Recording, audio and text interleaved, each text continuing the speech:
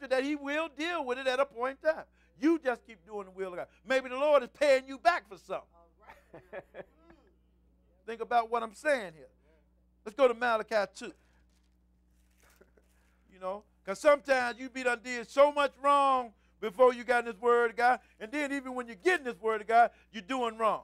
Then finally you decide you want to do everything all right. You think the Lord going to forget? Did Paul forget? Did he forget Paul? Paul, he scourged the church out. He put people in prison, in jail, and he turned to the Lord with all his heart, didn't he? But the Lord said, hey, I'm going to collect on you. He got beat more than anybody. He got chased more than anybody. Paralysis all over him, wasn't it? Always going through something. Because the Lord said, hey, you're going to go through a lot for me for what you did. And sometimes the Lord, hey, I'm going to collect, man. That's why I asked the Lord just to be merciful, Lord. Man, show your mercy. And he'll probably tell you like he told Paul, my grace is suffice for you. You getting this head busted. Malachi 2 and 14.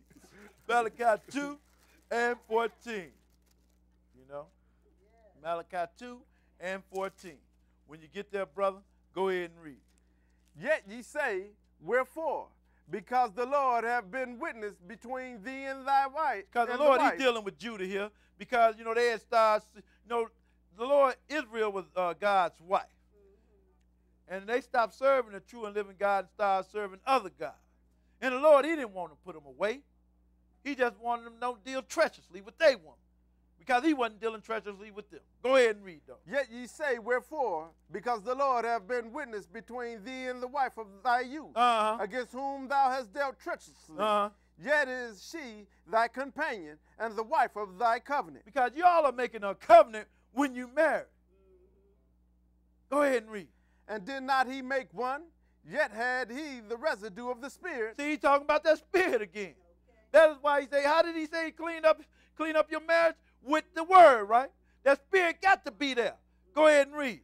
And wherefore one, that he might seek a godly vessel. Because if the man is in the word of God and the woman in the word of God, when they have children, they're going to be in the word of God.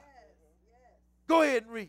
Therefore take heed to your spirit, and let none deal treacherously against the wife of his youth. And don't deal treacherously with the wife of your youth. You love her. You cherish her.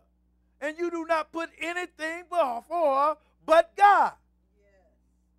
You ain't going to do nothing to yourself. Don't do nothing wrong to her. Let's go a little, keep reading. For the Lord, the God of Israel, said that he hateth putting away. See, the Lord, he hate putting away. He ain't for that divorce stuff. He do not like putting away. Go ahead and read. For one covereth violence with his garment, said the Lord of hosts. Therefore take heed to your spirit. Because you don't know what kind of spirit it is if you talking about putting your wife away. And she just being a woman. You don't deal with her treacherously. Treat her any old way. Go ahead and read. That she deal not treacherously. Go now. Let's go a little further. Let's go to Matthew the 19th chapter. Don't look at the master here. Because brothers, they just try to find any way to just lead a woman. You know. Sometimes it's good for your woman to be on your back. Keep you straight.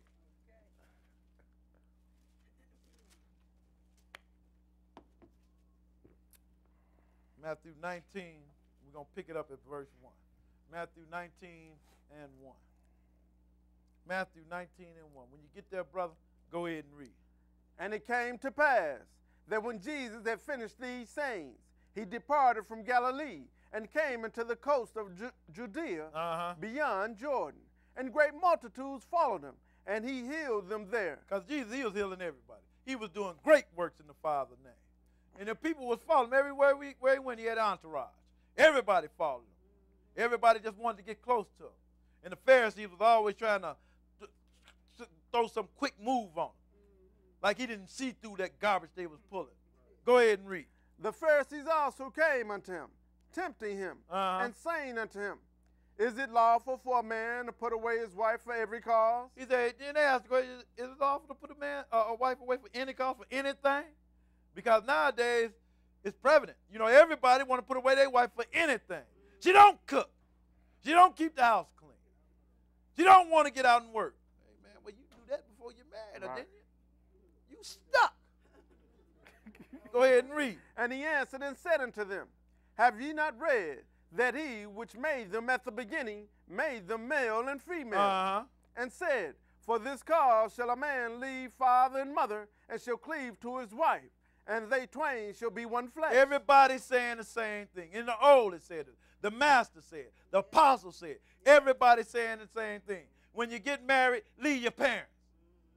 Go ahead and read. Wherefore they are no more twain, but one flesh.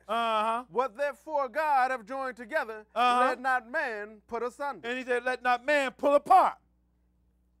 Because you are making a vow before God when you make them vows. God is right there. And he don't plan you separating from them. Go ahead and read.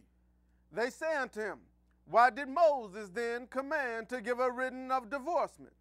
A writing of divorcement. Go ahead. And to put her away. Go ahead. He said unto them. He don't let them know why Moses did this. Go ahead and read. He saith unto them, Moses, because of the hardness of your hearts, suffered you to put away your wives. But from the beginning, it was not so. He said in the beginning, it was not so. And if you really read the Old Testament, you don't see too much divorcing going on. You know, you don't see that. You know, when they came back in the land with Ezra and Nehemiah, you know, they made them do away with them strange wives. But you don't see divorce too much in there. Because in the beginning, it was not so. Now the disciples are going to say something. Go ahead and read. And I say unto you, whosoever shall put away his wife, except it be for fornication, and shall marry another, committeth adultery. In other words, the only way you can put this woman away is by her going outside that marriage. That is the only way you can do it. It's going outside that marriage.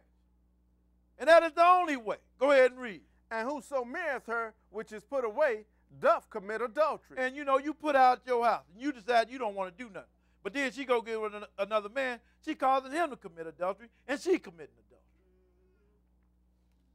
Lord, don't play that. And you're going to pay a price if you do that. Go ahead and read. His disciples say unto him, if the case of the man be so with his wife, is it not good to marry? Right away, the disciples say, wait a minute. If it's like that, man, because, you know, I get with a woman, I get tired of her, I want to get rid of her. In that case, then, it ain't good for you to get married. But then the Lord going to explain. Let's go ahead and read. But he said unto them, all men cannot receive this saying, save they to whom it is given. Go ahead. For there are some eunuchs which were so born from their mother's womb. You know, you got some brothers that don't want to cohabitate with no woman, decide to be just be a eunuch. Don't want to deal with no woman. Brothers are born like that. Go ahead and read. And there are some eunuchs which were made eunuchs of men. And then you got some that, you know, they decide to do it, you know, go to the doctor and do it. Go ahead and read. And there be eunuchs which have made themselves eunuchs for the kingdom of heaven. And you got some brothers say, forget it.